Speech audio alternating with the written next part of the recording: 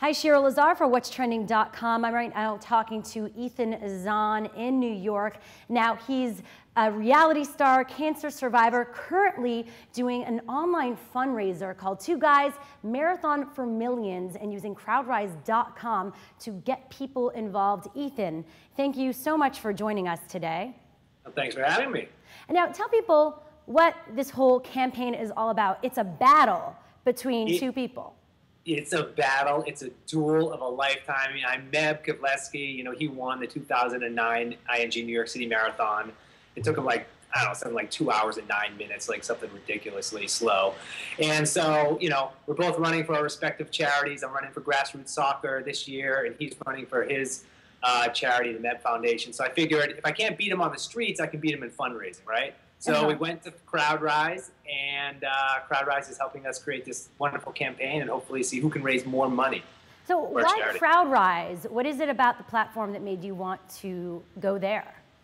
I think CrowdRise as a platform, I mean, Edward Norton did an incredible job, you know, organizing this, but basically it's creating a community. So not only can you tap into your own personal contacts, you can tap into other people who are out on the network, the CrowdRise network, and we're offering cool prizes. You know, we're giving away a bunch of our sponsors' prizes, like Nike and Soyjoy and Muscle Milk, and Meb's giving away a lot of his prizes as well. So just by donating through CrowdRise, you can obviously do something good, but you can also win cool prizes.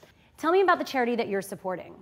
Yeah, I'm running for grassroots soccer. It's actually a charity that I co-founded with the money I won from Survivor, and we use the power of soccer in the fight against HIV and AIDS. How is social media helping you get the word out? Well, I mean, it's literally, that is my campaign personally.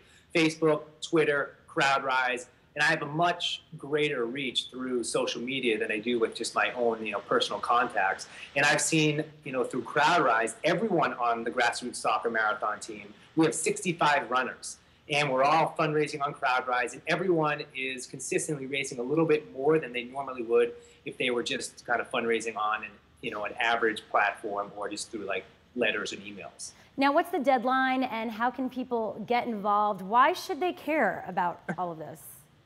Well, I mean, I think what New York Road Runners and the ING Marathon is doing is incredible. They're trying to raise over like $26 million for charities through one event on November 6th. And that's pretty incredible if you think about it. I mean, just by running a marathon, how many people and how many lives you could be able to save. So that's why people should get involved, whether it's my charity or Meb's charity or just anyone you find on CrowdRise, just get involved. That's the whole point. Well, thank you so much for joining us, and let the duel continue, and best of luck out there online and on the run as well. Yeah. Am I going to see you out there? I'm in Los Angeles. I'll be there in spirit jogging. I get it. All right. Thank you so much, Ethan. Thank you. And of course, for more of What's Trending online, just go to whatstrending.com.